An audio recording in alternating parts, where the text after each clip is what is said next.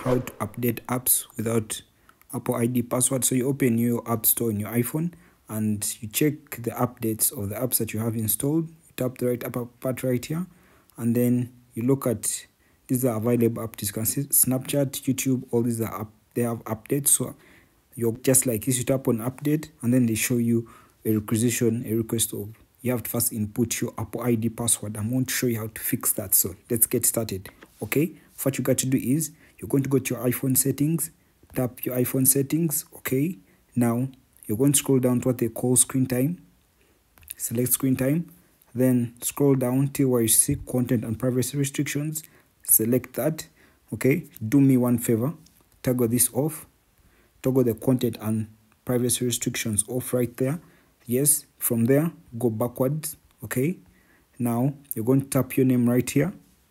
Okay, then you're going to see where they call media and purchases. Select media and purchases, and then they ask you password settings.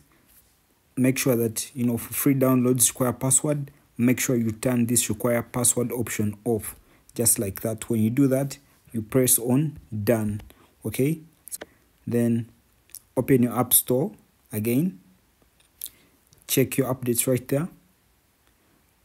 Okay, and then go back, tap the app that you want to update. You tap on the update option right here.